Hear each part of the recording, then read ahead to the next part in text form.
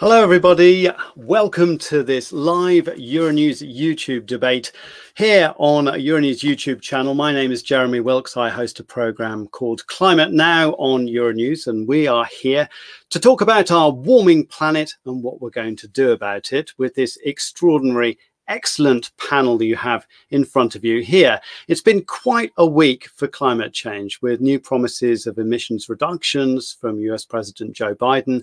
We also had the publication of the Copernicus European State of the Climate Report, which makes for pretty sobering reading on the true state of planet Earth. So we're going to talk about the facts on climate change, talk about the strategies, the policies, and some of the science, and answer your questions. So please put them in the chat there and send them over to us, and we will be able to put them to the experts here. Let me introduce everybody. We have Bas Eickhout, who's a member of the European Parliament, a Dutch politician from the GreenLeft party and vice president of the Committee on the Environment, Public Health and Food Safety. We have Dr. Kirsten Dunlop, CEO of the EIT Climate Kick, or Knowledge and Innovation Community, who is working to accelerate the transition to a zero carbon and climate resilient society. Dr. Carlo Bontempo, who's the director of the Copernicus Climate Change Service, Europe's leading source of data on the true state of the planet. Tim McPhee, spokesperson for climate action and energy at the European Commission, and Professor Sonia Senivaratni from the Institute of Atmospheric and Climate Science at ETH Zurich, and an IPCC co-author. Thanks everybody for being with us here. When we look back at what happened in 2020, it was one of the third warmest years on record. It came at the end of the warmest decade on record. And I'm wondering, Carlo, are we at a climate tipping point already now? Are we about to kind of switch into a new dramatic world of climate change? Well, thank you, Jeremy, for the question. A very interesting question. I wouldn't call it a tipping point. If you look at the standard definition of a tipping point, 2020 wasn't a tipping point. Nevertheless, we have seen in this last year a number of events that per se are quite extraordinary. So if, for instance, you look at the global map of temperature in 2020, you see a large anomaly in the Siberia, in the Arctic Siberia, with temperature. Yes, that red patch up there. Yeah, that red patch on the top of the figure. And you probably remember, because we covered it in this program over the summer. There was one station that reported 38 degrees in the Arctic Circle. That's, it goes without saying that that's unusual. But if you look at the annual basis, we have seen in that region anomalies of the order of 6 degrees, which are incredibly large. So it's not 6 degrees warmer than average across the entire year in Siberia? Well, in a certain part of Siberia, yes, that's the case. Wow. That sounds very, very serious. And we've also had this week, as I mentioned, these political promises. How significant are they, Bas? What do you think? How significant are these? Is the US coming back in and making these climate promises? Well, I think most significant is that the United States is back on the world stage, and whether we like it or not, but we need them. We need the United States. It's the second emitting economy in the world after China. So if they don't do climate change policies, Europe can do whatever we want, but they need to act as well. And at the same time, we've also seen this week that they are capable of bringing more countries at the table again. And I think European Union is absolutely leading at the legislative front, but the United States is more leading at the diplomatic and the power politics. And I think both are required. And in that sense, it's very good that the United States is back there. Kirsten, I'd like to bring in you. What's your view on the situation we are in, taking into account the science, but then also taking into account the politics? I would say challenging. A major shift in terms of positive signals going in the right direction, both political and in the European context in terms of policy, but still a massive gap between where we're at on the ground. And probably two things that are challenging. One is the extent to which we're moving at the speed we need and at the scale we need. We're still tending to think in terms of individual projects. Finance is still looking for bankable projects, still waiting for things that will make a financial return. We've still got a tendency to think in terms of sectors and silos. We're not really addressing this yet widespread in really systemic terms, and yet we know the scale of change we need is systemic. We need to change whole cities and whole value chains. And I'd say in a European context where there is, as Bas just mentioned, a massively positive enabling set of conditions in terms of the policy intention, we still, however, have a set of frameworks for how to deploy public investment in that kind of change that are not fit for purpose. And that is a challenge. We've got to change some of the ways in which we deploy funding and the way in which we take decisions if we want to make the action match the intentions. What do you think that we need to do then? I mean, what's if you could pick out just a couple of things there in terms of those systemic changes? You're saying change the way we're thinking, but it takes ages to change the way people think about problems. Well, it does. Sometimes it does, and sometimes it doesn't. It depends on how many elements you're kind of working with. I mean, if I start from the really low-hanging fruit and, just take one systemic problem, we've got the right and the left hand doing two things, separate things. So on the right, we've got on the one hand, we're saying we want carbon neutral by 2050. We've just literally finalized a massive step forward in terms of the Fit for 55 by getting to 55% reductions in carbon emissions relative to 1990 by 2030. There are many of us who feel it needs to be much bolder than that, but it's a major step forward. But we're still subsidizing fossil fuels. We've still got pension funds with massive investments in high carbon emitting businesses because on the balance of evidence, it's still where money can make a return. So that contradiction is a starting point. If we can't rule out the contradictions, we've got a problem. We've just published in Europe a taxonomy on sustainable finance, which was going in a fantastically scientific advised direction, working on science-based targets and evidence-based policy, and has just deviated at the last minute on bioeconomy and on forestry. And we just can't afford to keep doing that. Tim, can I bring in you on this one? Because you're really in the heart of the machine here in Brussels. And by the sounds, listening to Kirsten, he says we're not doing enough in Europe. Well, I think you can make the case that we're not doing enough anywhere in the world, but I think Europe is very much in the lead. I think Bas alluded to this as well. I mean, in terms of the legislative framework that we've put in place, that we're putting in place, we're very much a world leader, and we have now in the climate law, which was agreed at 5 a.m. Wednesday morning. That was a nice night for some of us. We've put into law now the 2030 target, the -55. We have the 2050 target, and also moving towards negative emissions beyond that. So, we're just over a year into this new Commission mandate. We've got a whole stack of legislation, a dozen proposals, which are going to come in this summer. So, it's a bit like an oil tanker. You don't turn it around overnight, but I think we're definitely moving in the right direction. And of course, policy, there's always going to be somebody that thinks you're not doing enough and somebody that thinks you're doing too much. And the Commission's role is to try and, put together legislation which is well impact assessed, which takes into account the just transition. But of course, fundamentally, the number one priority is the science and what that says we need to do on climate and environment. So I think we're very much going in the right direction. And I think we're trying to bring the rest of the world with us. And, the US joining the party again this week is definitely a good sign. When it comes to turning around oil tankers, obviously we're all kind of slightly obsessed with the COVID-19 pandemic, which seems to have been trundling on like an oil tanker for a very long time and taking a long time to turn around as well.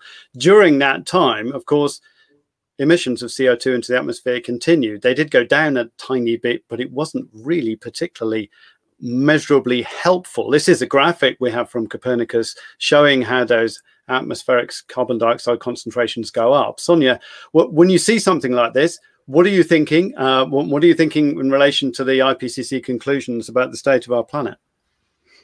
Yeah, so I mean, this is consistent with what we know about the climate system. The fact is that CO2 has a very long lifetime. So once it's emitted, it stays there for hundreds to thousands of years. So that's the main problem we are facing. Again, the COVID crisis did reduce emissions a little bit, but altogether it was only about 7% reduction in total. And then, of course, since CO2 accumulates, we basically continue to have an increase in CO2 concentration. And that's why we need to get to net zero. I think that's the main message we need to say. We need basically to have zero input of CO2 to the air. And I think this figure also shows it. I'm going to bring in some of the questions we've had from Instagram. Min for Mice What, I think might be one way of pronouncing that handle. What should be the main points for the EU to work on in terms of getting towards carbon neutrality? What should we be focusing on? Because there's lots of things that we could be doing. What are the big things that we should focus on now? Who wants to have a go at answering that one? Shall I have a go at it? Go for it. Because I think I'm here right in the middle between Tim and Kirsten, and I think that's also right the setting where I feel comfortable, to be very honest. Because when Tim is saying, like, well, it's the role of the Commission, right, to find a bit the middle ground, and some are not happy on the one side and not happy on the other side, and that's the place to be. Well, excuse me, the Commission has promised that the entire climate agenda would be a man on the moon project for Europe. We don't get a man on the moon project by consensus. So we need also a bit more from the Commission, a bit more this leading voice on things really need to change. And this is indeed where I agree with Kirsten. I think one of the fundamental things that we really need to change within Europe is our investment agenda. Europe is really good in legislation, so you can expect in June a package where we will see an increase in the carbon price. You will see an increase in standards, in target setting. That's all good and well, but we need an investment agenda for infrastructure, energy infrastructure. Think of transport infrastructure. These kind of investments are so desperately needed, and there we still have too much 27 different countries doing their own thing, don't like too much a European coordination of that, and that needs to change. That drastically needs to change. And also this idea that budget cuts, austerity, that's been kind of a German obsession with that we should not spend too much because we can't afford that. These are the changes that are needed, and that's a debate that we need to start in Europe, but needs to land in the different capitals of the EU, and there is still our biggest problem. But as Kirsten said, we do tend to think in silos, in sectors and things. As I say, oh, the cement industry is heavily polluting. What can we do to improve that? Or, you know, heavy industry in another direction, or transport, which lots of people love to talk about. Is there one of those that we should say, yeah, we can fix that one pretty quickly? Well, I think what we can pretty quickly fix is, of course, the energy sector. But then again, the big challenge here is infrastructure. Do connect all the different possibilities of renewables. We have the potential, but we are not connecting it. So there is a quick fix if we can get that infrastructure done. I think on our industry, I think Europe is at the good spot to really come to a first zero carbon industry. That means a lot of innovation, but that we can do. And I think on transport, I think there the rate of change is really, when we were discussing CO2 standards a couple of years ago, we can laugh at them right now because the reality has surpassed everything that we discussed at the political level. And I think that we will keep on seeing the coming years. I think the biggest challenge, if I may, yeah, the biggest challenge is really housing. Our housing. If you look at the houses in the EU, they are still heating up outside air to a large extent. And this massive, really massive isolation and deep renovation agenda, the Commission is talking about it, but getting that done, that's really going to be a big challenge.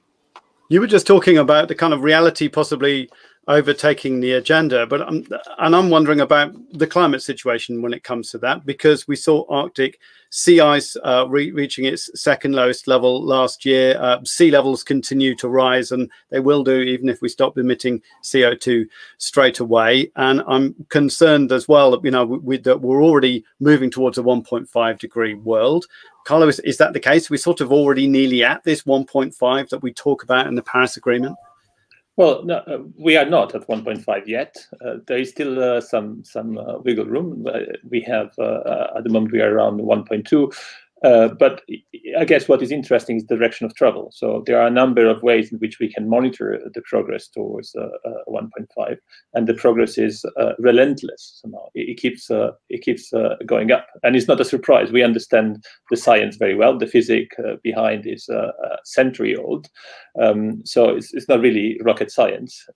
It's quite straightforward, the basic of it, and fundamentally depends on the amount of greenhouse gases in the atmosphere. And we were talking about, what Sonia was saying before, some of these greenhouse gases, CO2 in particular, have a very long lifetime in the atmosphere. So unless we do something about it, then this is not going to change. So there won't be any surprise immediately. We won't see a reduction in that relentless rise until we do something about the greenhouse gases. But you as a scientist, in your heart of hearts, do you think the 1.5 degree goal that the politicians talk about is attainable? Well, I guess this is a very challenging question. I think it's important to have figures, to have a threshold, and these are important not just for science. So in a sense, for science, there is nothing particularly important about 1.5. It can be 1.6, it can be 1.7. It doesn't matter that much whether it's exactly 1.5. I think it's important to have an agreed target and work towards that. So in that sense, for me, 1.5 is a useful mechanism for dialogue between scientists and policymakers, more than a specific threshold of the climate system. A question we just had from Paula Bernal, who's saying, do you think we're doing enough? The damage to the environment, the speed of the destruction, the pollution, can we mitigate or reverse this situation with the actual targets, with the targets that we have now? Are the targets that we have now kind of still relevant, I suppose, Kirsten, or should we be fixing quite different targets? So I don't think we're doing enough. We know we're not doing enough. That is a categorical issue. If I can connect that question to your question around what should we be focusing on, I think we are at a point where we're realizing it's like you play a soccer game and we're beyond the end of the game. We're kind of well beyond the final piece. We're in penalty shootouts and we're kind of not even there. So at this point, what we should be focusing on is everything. It's not one thing or another thing. It's the combination of effects that helps us change entire cities and change entire agricultural regions. And it's not just a question of how do we substitute high carbon emitting ways of living. It's a question of changing the way we're living to change our demand for high carbon emitting practices and to look at how do we regenerate. Because I think one of the things and this is probably the interesting question around 1.5, we have to regenerate, not just kind of flatten out and plateau. How do we manage to keep living more or less as we're living, but just substitute in a whole set of other technological solutions to the way in which we produce carbon? We need to fundamentally restructure the way in which we're using resources and the relationship we have with the physical environment and with our own social dynamics around it. So I mean, the work that, for example, EIT Climate Kick is doing, which is very much part of the Commission's agenda on systemic approaches and the man on the moon, the notion of moonshots, is really starting with the problem and working back from it. So starting with, for example, with whole cities like the city of Madrid or the city of Amsterdam,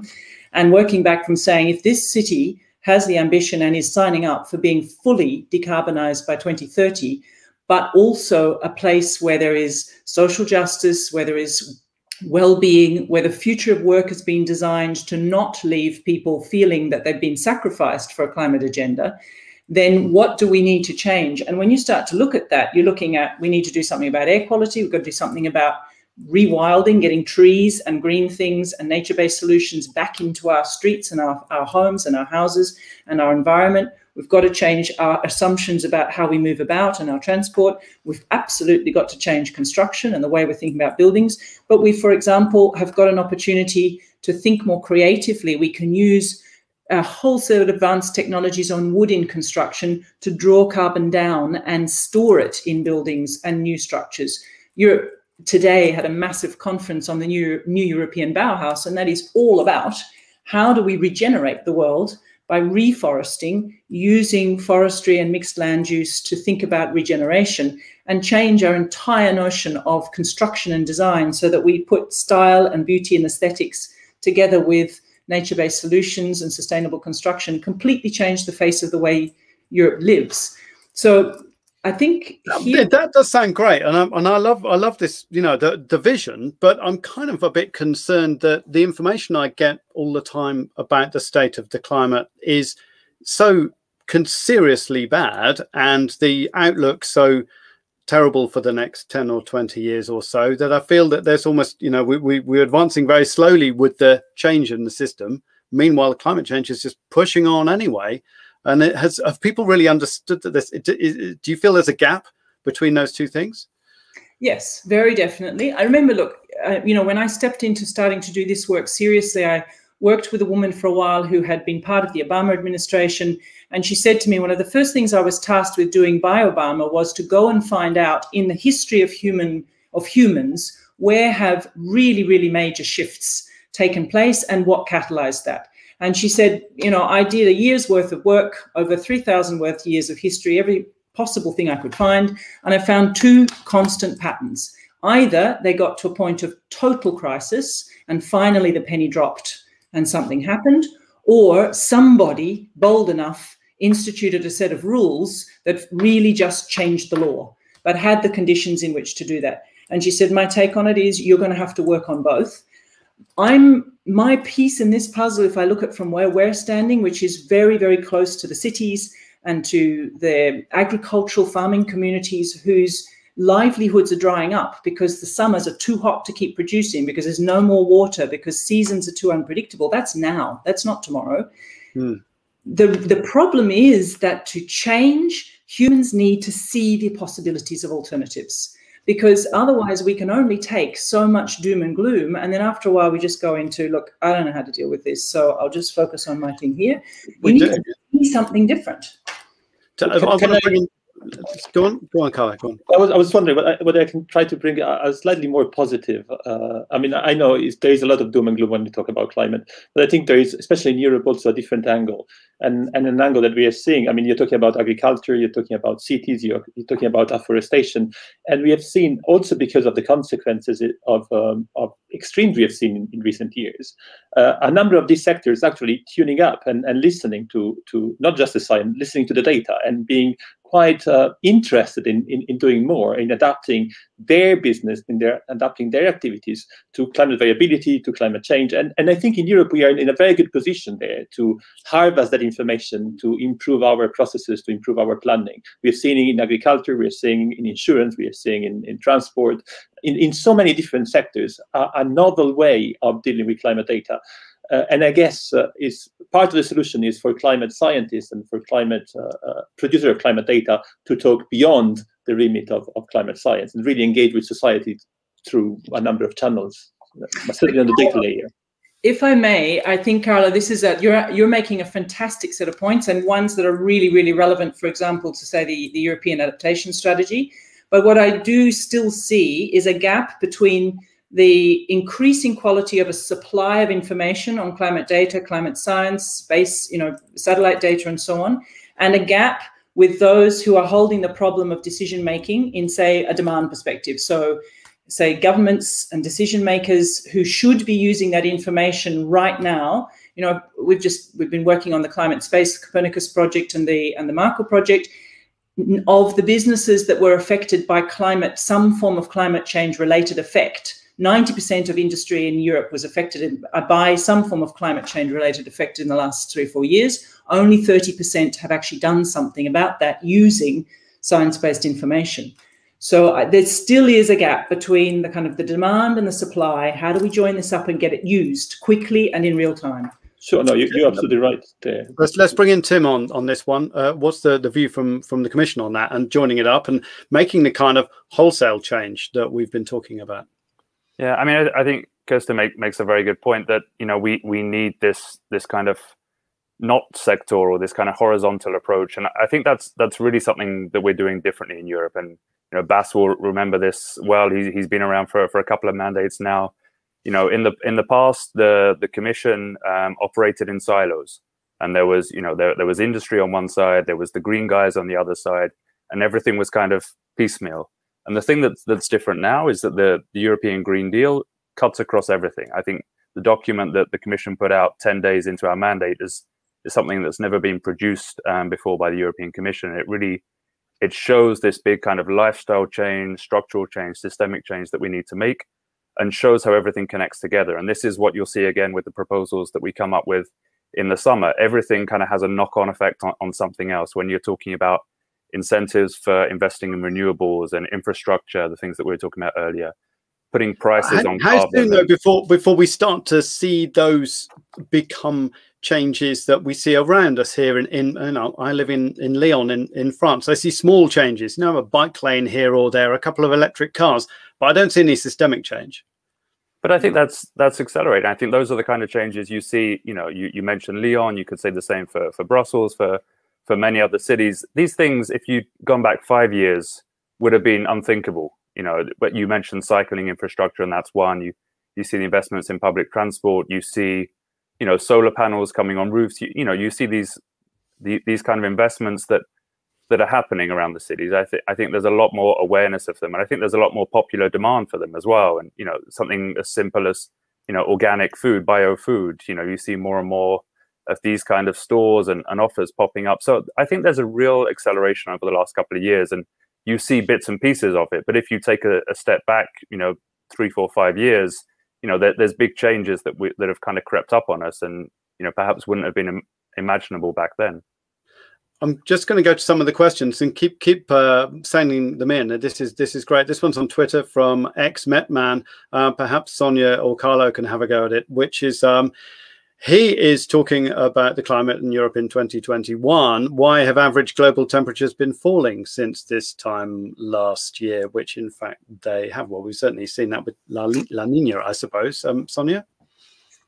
Well, I think Carlo actually already provided an answer on this point, so I'll leave it to him. Okay, go on. Well, I guess it's difficult to pinpoint to a single cause. You know, certainly La Nina may have played a role, but so also these large anomalies that we've seen in some of the season, especially in recent months, in northern latitude, in the Arctic, in Siberia, have contributed to this cooling down. But if you look at the time series of the global mean temperature of the last 5 decades, let's say, the tendency towards the rise is incredibly clear. There are fluctuations, as you would expect, and the fluctuation we've seen over the last few months is not unusual with respect to other fluctuations we've seen in recent decades. We often get this question. Thank you for, and this one's on Instagram from C. Mamedzadeh, who's asking, what type of action should we take as individuals? What should an individual do? Bas, you're a politician, you're close to the people. What do you tell people to do when they want to be a bit more green? Well, first of all, I always tell them, yes, you can do little things, but really, I don't like the narrative to say, okay, it's down to the consumers, because that's probably the systemic change that we need. You can't expect from consumers that they change their behavior if you have the feeling that at the production level, there is so much going wrong, so that the most polluting products are the cheapest in the supermarket and in the shops. I mean, that's what needs to change. And then, of course, as a consumer, you can play your additional role. But I think as a consumer, most important is the drive for a more systemic change on our pricing policies. We are still not paying enough for the pollution. And that is then in the end brought up by the entire society. I mean, health costs, you don't see as an individual, but it's the entire society paying for it, which then later you as a taxpayer are paying for it. So there are so many things still going wrong in the way we deal with pricing. And Kirsten also said it already on that we are still subsidizing the use of fossil fuels, also within Europe. Those kind of things are so wrong to do. I always When's find that it very going to finish, Dan? When's that going to finish? Well, here the biggest problem is that quite often that the policies on taxation is still a decision by national member states. And this is exactly where things go wrong. And this is also why I said, you know, the EU, we can do some standard setting, target setting, a bit of pricing policies. But the big fundamentals on changing our tax system is a national competence. And also the room for investments, it's much more national than at the European level. And this is where our biggest problem lies. I sincerely have the feeling, and Tim also said it, there is a change at the European level. And yes, all the heads of state has signed this Green Deal and has signed the targets for 2050, but they still haven't really grasped what it means. Climate neutrality in 30 years' time means that each investment tomorrow needs to change, not in 10 years, not in 5 years. And that's where the heads of state are still not grasping the really urgency. And this is the challenge for Europe. If we can't get the capitals of the member states, then we have a problem. We see green mayors in cities. We talked about cities a lot, and there is a lot of change on city level. Why is it national leaders in Europe are not getting it? Well, I think here, well, it's an... Kirsten, you go ahead. Go first and then I'll follow. Well, I only wanted to say that you can see that in all the capitals that you have a kind of a polarized political system, whereas I see more change at the European level, I see more change at the local level. However, our way of dealing with politics is very dominated still by the national level. And exactly there you see the most polarized part of our political system. And I think that is one of our biggest problems. And Kirsten probably has a much more scientific explanation. No, I'm totally agreeing with you. I just want to put it into an example. Absolutely agree. So, for example, we're working in Silesia, and I'm going to take the example of a town a city we're working with, which is the city of Rybnik. Rybnik is a city where the predominant industry is coal mining, and where there is an extreme tension with the fact that the surface of the earth is owned nationally, and new mines are being planned and being put in, even though the city itself and its mayor is committed to exiting coal.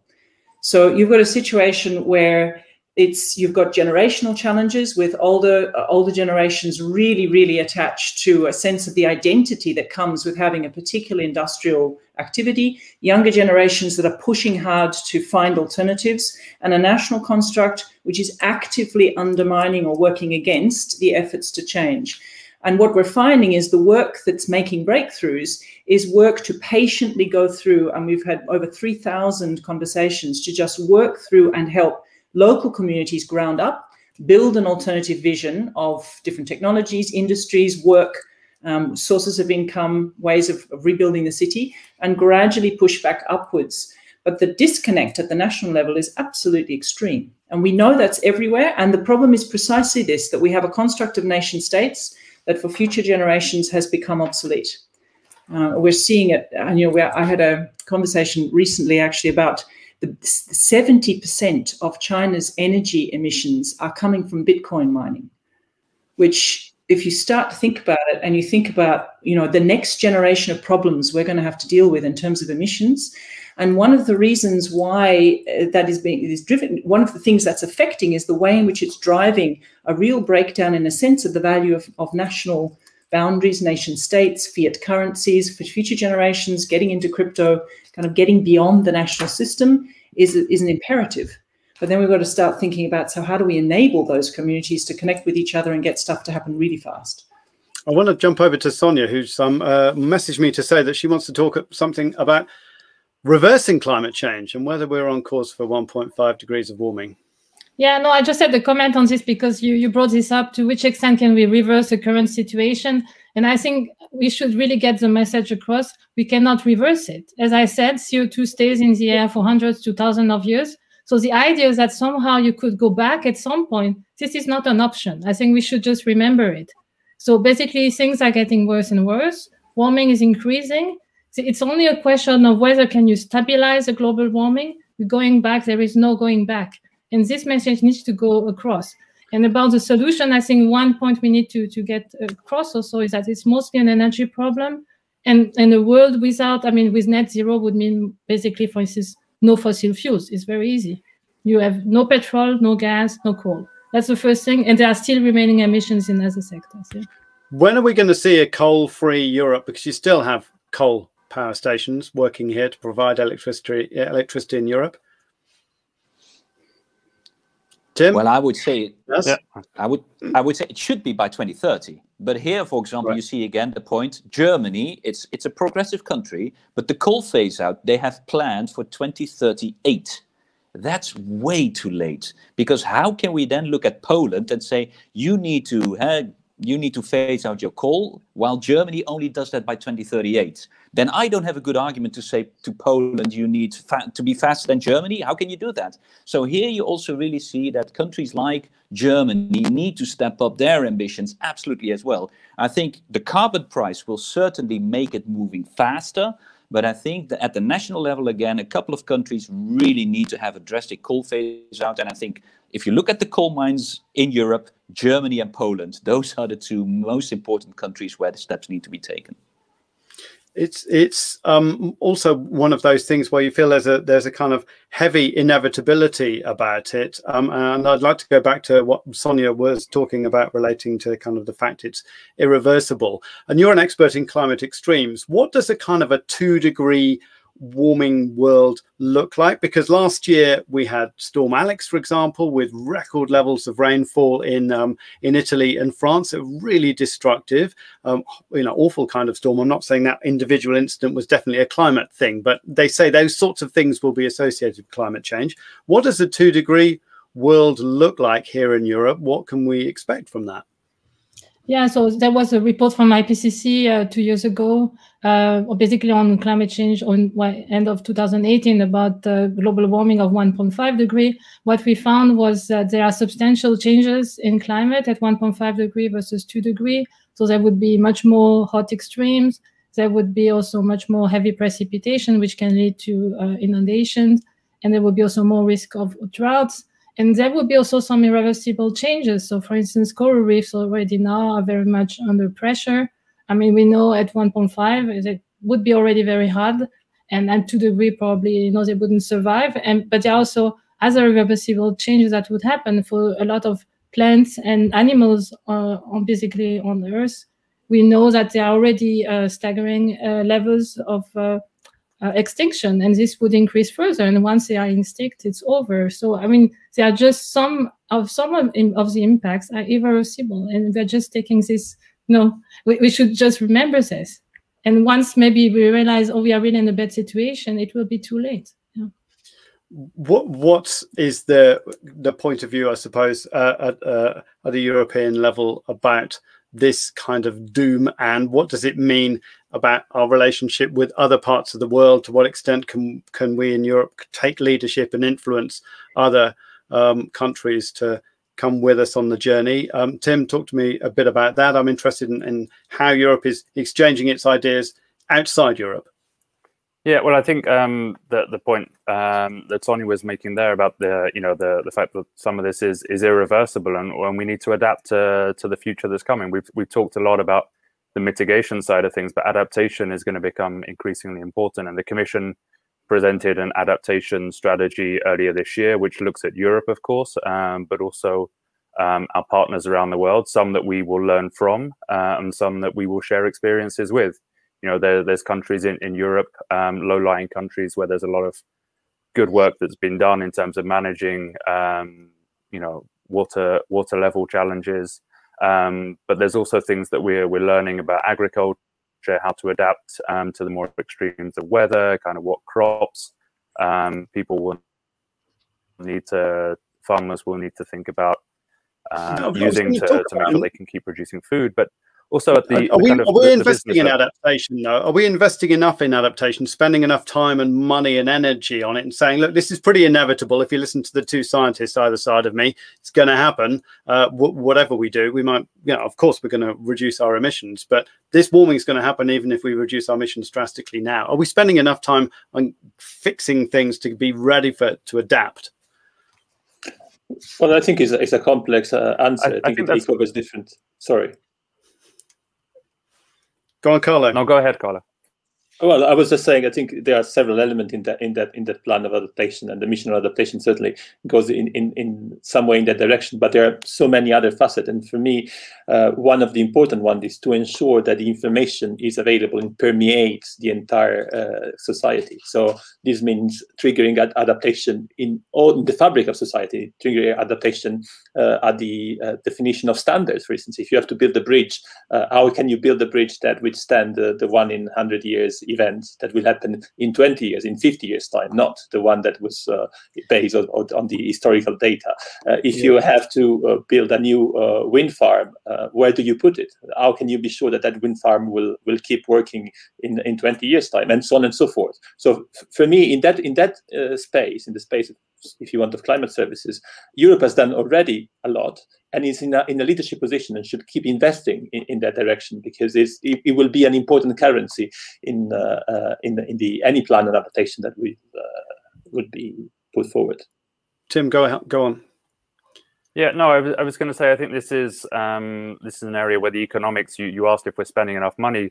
the economic messaging, I think, needs to get stronger and stronger. I think Sonia makes very well the case for the climate, for our planet, but that doesn't appeal to everybody. But what does appeal is thinking about their pockets for some people. And, you know, this is something, it's already costing the European Union around 12 billion a year. Projections suggest that with a 3 degrees Celsius warming, you could be losing 170 billion euros a year in the European Union. And that's something which speaks to business, but also speaks to governments, to the chancelleries in terms of the money that they need to put into bailing out these problems. So, you know, this is something that you've heard from example, for Frans Timmermans. It's something that John Kerry said when he was here in the Commission a few weeks ago. You know, the cost of it's not what Boris acting Johnson was is saying higher. yesterday with his cake and eat it comment, wasn't it? Is really that it's a pro-business choice to try and be in a emissions reducing kind of green field of if you can move in that direction, that's the way to go. Yeah, Jeremy, maybe I could add, I mean, what's actually happening on the ground in this space, because this is an area where European instruments like Climate Kick are working and have been working for some time. There's a huge body of activity, as Carla was saying, on the whole question of how can you use climate information, scientific information, evidence-based, particularly to create open data marketplaces, because if we can get open data and open standards, we can help businesses everywhere really start to access what they need. There's a very good example of something like the Oasis Hub on insurance, or Icebreaker One, that is looking to leverage $3.6 trillion worth of investment in climate adaptation and mitigation, understood as being connected. There's a lot of stuff in getting now activities now and businesses that are putting climate risk into credit and bond ratings. We've got landscape, we've got supply chain services, business models that are baking in adaptation responses. And there's also some very interesting work happening now in a lot of places on pro-resiliency regulatory pre-litigation strategies to try and help anticipate what's happening where you get crises around resources and access. How do we ensure that we don't get breakdowns in civil society and there are already rules in place or mechanisms to manage and arbitrage both governance and participation? I think the critical question that we're seeing is adaptation is the key to help people accelerate into mitigation, because it's the point at which climate change becomes real, really real. But the same learning, it has to bring together multiple actors. It's really got to assume this is not an industry problem or a political problem or a local community. They all have to work together. And the one, you know, if I just think about what is Europe doing that is different in terms of the rest of the world, think GDPR. What markets need to change and governments need to change and communities need to change is a predictable context to work towards. And if you set up really strong policy and consistent policy and legislation, you create that predictability, no matter how disruptive it is. That is something that Europe is really majoring on. Now we've got to actually follow through and get the implementation up to anything like the same speed. That's a thing we can lead on, really lead on. Bas, go on. I'm sure you've got things to say on that topic. No, well, I think Kirsten is absolutely right here. That's also, Europe is known for it. What is the power of Europe? It's quite often setting the standard, and I think Europe has that capability, but we need to do it. But what about carbon that. pricing, for example? You were talking about pollution earlier, or pricing carbon into things, the consumer products and things. When's that going to start happening? Well, it is already happening. It is already happening. If you look at the emission trade, we don't feel it strongly. Well, you know, why would you need to feel it, you as a consumer? If you can get a cleaner product and you hardly notice a price difference, that's brilliant. So that's even better. The industry is feeling it. I mean, I am a parliamentarian. I get the European energy intensive industry almost at a daily basis at my desk. They feel the carbon pricing. That it doesn't always exactly translate into a consumer price, I would say, is even better. I think where we are having a big problem, and this is also a bit relating it to, or let's say, challenge, and this is related also to the adaptation points, it's of course our agriculture system. Our agriculture system where prices and consumers can have a more immediate effect, plus also that system needs to adapt to a much more extreme climate system. And I think there we still have a big problem that the current agriculture policies of Europe are not changing. It's the same old discussions I've seen for decades now, and the attempts also by the Commission to put the farm to fork strategy on the table to change the entire food chain. The first reactions until now of the classic agriculture lobbyists, don't. It's too disturbing. Don't do it and don't bother us. Well, that attitude needs to change and has to change. Well, another question we just had from Adu Hadu, who says it's more of a remark than a question, and they're saying there should be one influential organization that's really kind of, they say, considering the environment. I guess that means like managing environmental questions on an international level. I suppose the UN believes that it does that. I suppose the European Commission believes that it does that. But what do you have to say about that? I suppose bringing in Tim, to what extent do we see real leadership coming from the UN, and to what extent are things watered down? Well, yeah, I mean, I think we also, I mean, this idea of one big organization is, you know, it's nice to think that somebody would take charge and fix everything, but it's, you know, it has to happen at every level of governance. It has to happen at the international level through the COP process, through UN. It has to happen at EU level, national government, local government, regional government. So, you know, I think everybody has a role to play, and, you know, has a contribution to make. You know, the European Union sets standards, sets policies, sets targets, which then the member states implement because they're closer to their citizens, and then, you know, the regional and local levels do that as well. So I think this idea that there should be one person that's responsible, one body, is, you know, it's probably a little bit too paternalistic. I mean, I see I see where the question is coming from, yeah. But I think it's you know, one size fits all doesn't really work in this kind of situation. I'm just going to go a little bit back to what I was just talking about with Bas, because we had a question reacting from Wadora, who's saying, as a consumer, I'd still like to know how the process is working. I suppose having some transparency, and I'm particularly thinking about imported goods from outside the EU, and being able to say, well, what was the emissions figure on this product that I'm buying from another country, from I don't know, Latin America or from Southeast Asia? No, but absolutely correct. We've just funded. Sorry, Bas, go on. No, you go first now, Kirsten. No, I was going to say, we've just literally funded a couple of fantastic new businesses that are going to be offering in Europe exactly that. Literally every single product you buy is going to say, this is exactly where this supply chain has come from. This is the carbon footprint, so you can make a different choice. Now, is that going to drive enough change? No, I really agree with Tim. I think there's a question here about governance models. Do we want to, we're talking about needing to change almost every aspect of our lives. Do we want one big governance body in the world to tell us to do that? Or do we need to accept that our existing governance systems have to help us change that at every single point, including individual choices in every supermarket?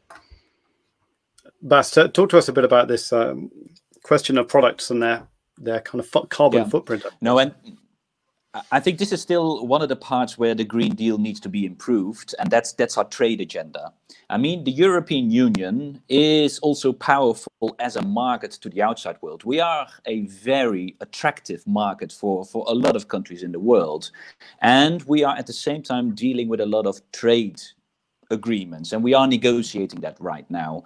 I think our Green Deal has still not landed sufficiently in those negotiations. I mean, sustainability, it's in the trade deals that we see, but it's chapter 15, 16, and it's voluntary from A to Z. So it's really where the Green Deal needs to change is in those trade agreements, where trade, which can be pursued, but it should always be trade to improve our environmental and social standards. And it has been until now too much at the cost, right? You trade, and then even at the World Trade Organization, they are talking about an environmental measure as a barrier to trade, which they could agree upon, but only the term already, barrier to trade, tells you there's something fundamentally wrong in how the trade organizations are looking at this. That needs to change. still also within the European Union. And that also will then allow us that we are improving our production chain, not only within Europe, because yes, we are doing that, but we have to be honest, we have been exporting a lot of production outside Europe and then importing the products only. So also we need to improve our production outside Europe. We can do that with trade, we can do that with transparency throughout the production chain, and of course we can also be a bit more aggressive on protecting our European borders, and that's where also this carbon border adjustment discussion is coming, because I think the old idea of Europe, trade, it should be liberalized and made free. We are fortunately coming a bit back from that. I'm going to take a question. We had two questions, and I'll group them together, from Nicola Todi on Instagram, who's asking about what's being done to make air travel greener, and then what are the strategies in Europe to promote train travel over air travel here in Europe. I know in France they have one to promote train travel. Tim, maybe you have something to say about that? Yeah, so I mean, you mentioned that the French policy, which was announced in a few weeks ago, to cut out domestic flights when there's rail alternatives available, and that's actually something that we proposed when we presented our mobility strategy back in December, that we would work towards that and seeing journeys of under 500 kilometers, having that switch from air travel to rail. And of course, there's a lot of work that needs to be done at national level. There's still questions of synchronizing the rail network, but that's definitely something that the Commission is putting a lot of focus on. We've dedicated this year 2021 to be the European Year of Rail, and there's a lot of focus on that. It's a very low polluting form of transport, and look for freight, but also for a nice way to travel. It's also a nice way to travel. Not so many of those awful security controls, etc. But yeah, I mean, is that possible? Is that the sort of thing that the European Commission could say, okay, we need to do this so that I can jump on a train in Zurich and zoom up to Amsterdam easily? And in fact, it's very difficult for me to get a plane. Can you kind of make that happen, or do you need to be open to the market forces? Well, I think we can certainly nudge the market forces in that direction, and we can encourage national governments. But it's some of the simpler things that we can do, which is kind of standardization in terms of the tracks. You still have issues with cross-border train and rail in some places in Europe, but it's things that we can encourage in terms of ticketing platforms, that there's a lot more kind of interconnectivity between planes and trains, and these are areas where a lot of what we can do in this area is nudging, obviously, but that has an influence when we do that, and when national governments and the industry and the operators get on board. There's certainly an interest from the rail sector to get more people on their trains. I'm sure there is. I'm thinking of nudging. Question from SR Dane, who's saying, are there going to be tax breaks or incentives for newer businesses and investors with regards to sustainable business in the future? There are plenty of those, I suppose, in certain countries, but is there a cohesive European view on that? Tim, maybe. On encouraging tax breaks or incentives for sustainable businesses. Yeah, I mean, when you talk about taxation, as Bas mentioned earlier, this comes very much down to national governments. There is European Energy Taxation Directive, and we're looking into revisions of that this year as well.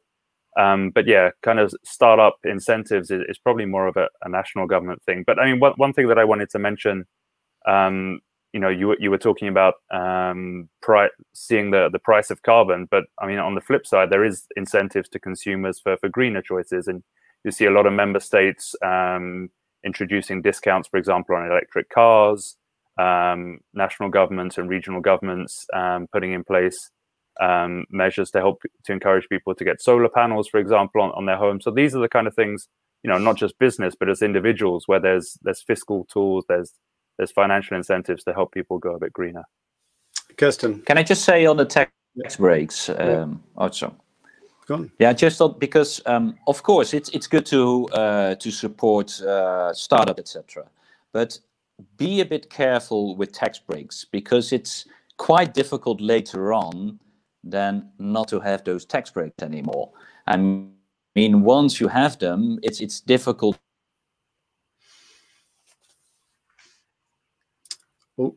Bas appears to have gone.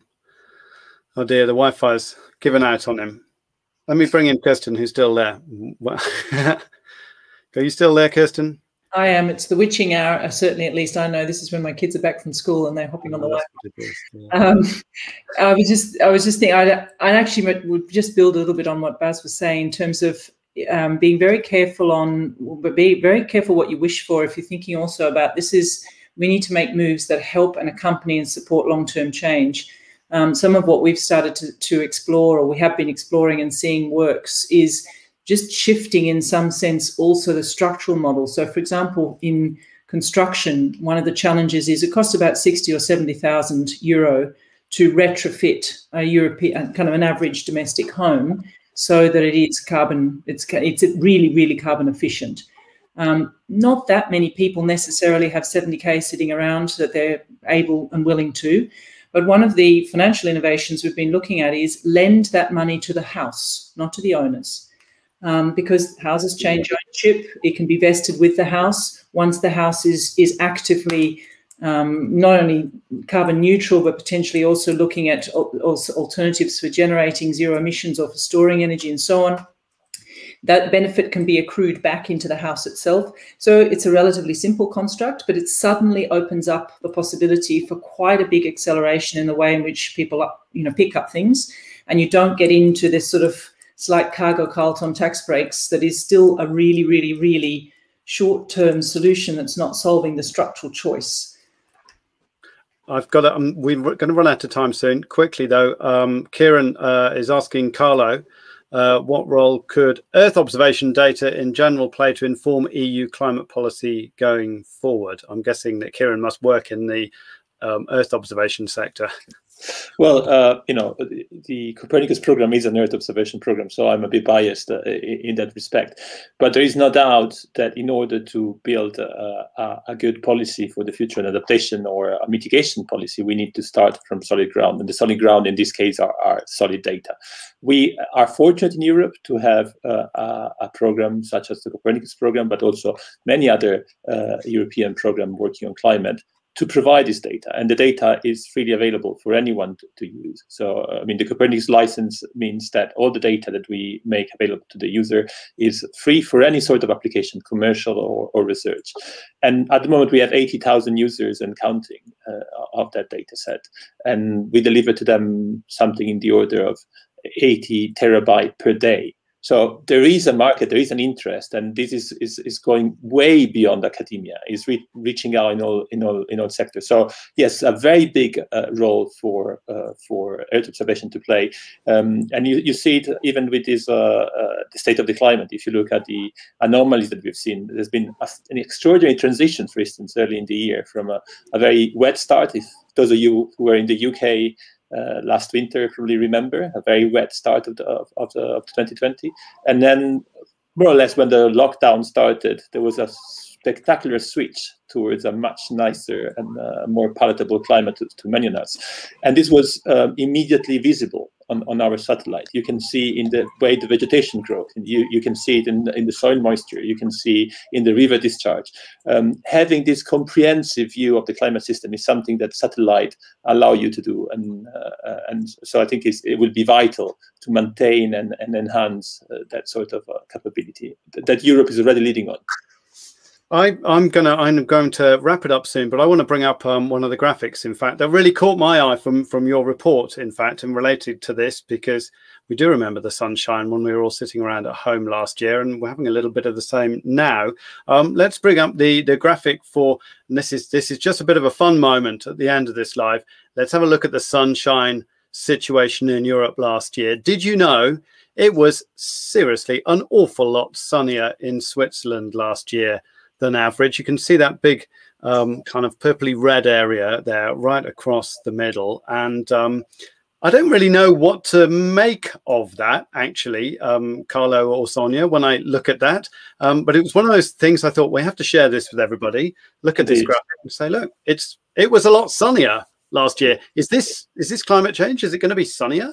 Well, first of all, I think that we need to put a small caveat. I think it was sunnier for most of the European, but if you were in the Iberian Peninsula, you probably think otherwise. And that's in the details. It was, and when we presented the report last year, probably there was a similar news, because actually these events, so the sunny 2020, is not isolated. There is a tendency in Europe towards a sunnier climate, less cloud and more sunshine hour.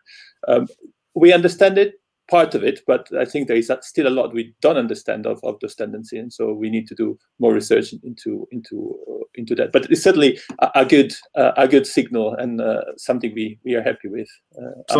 But maybe if I can add, I think it's not all good in the sense that it's also basically associated with more heat wave and hot days. And so, for instance, last year we had a very extensive drought period also in the spring. So part of the beginning was nice, but then afterwards there were also consequences of this. Yeah, I mean, and we have, as Carla was saying, we have all of this information now. We understand our planet so much more, particularly in the last couple of decades since the satellite age. We really know more about ourselves and what we're doing to it. Last one is a question, I suppose, that was answered by a rather famous which was asked by a teenage climate campaigner you probably are aware of yesterday in a message to all of the world leaders, which is, she was basically saying, Greta was saying that the window is still open. My question to you is, do you think the window is still open to reach a 1.5 degree warming period and to round it off there and not carry on? Or do you think that that window is pretty much shut now? Is it a question to me? Go ahead, Sonia. Yeah, okay. Well, I think the door is still open, but it's closing down. I mean, basically, it's closing up, and we don't have a lot of time. And I mean, we know what we need to do. This was the conclusion of the IPCC special report on 1.5. We need at least to have a reduction of emissions by half until 2030. Now, there have been some declarations. We have not seen really reductions so far. I mean, I'm still waiting to see something happening in terms of the emissions. So yes, it's nice to have declarations, but as we said, I mean, this is not just small measures. We need a radical change, and I'm waiting to see it. It has not happened yet. I hope it's going to happen now, because it needs to happen now if you want to keep this chance open. Yeah. Anybody else have anything to say on that? Well, I think. We tend to. So I think there's two sides to this from my perspective. We know that we're likely to hit 1.5 around about 2030. So if you think about that, then you think about that would actually mean we need to decarbonize by 2030, 35 completely, because, as Sonia was saying, just because we stop carbon emissions doesn't mean that the degrees of CO2 and other greenhouse gases in the atmosphere go away. They don't.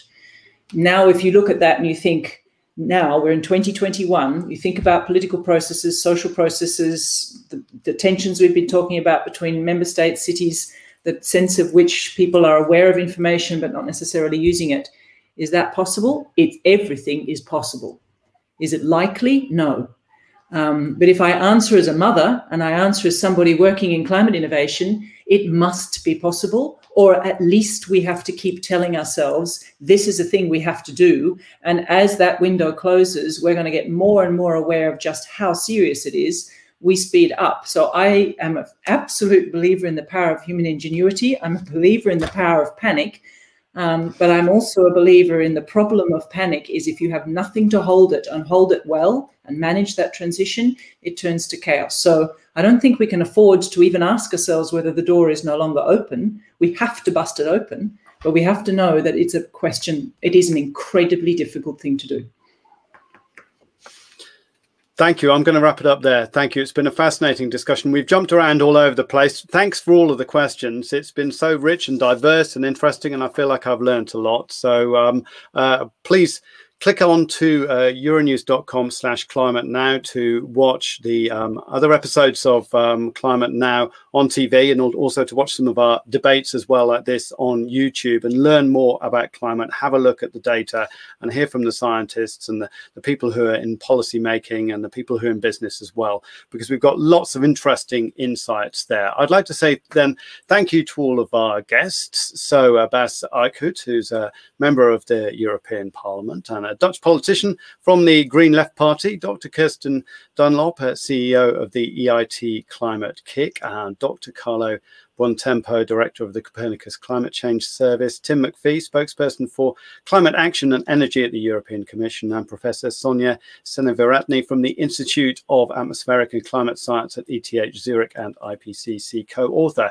Thank you all. It's been really excellent having a chance to talk to you. Thank you very much, and hopefully see you soon. Thank you.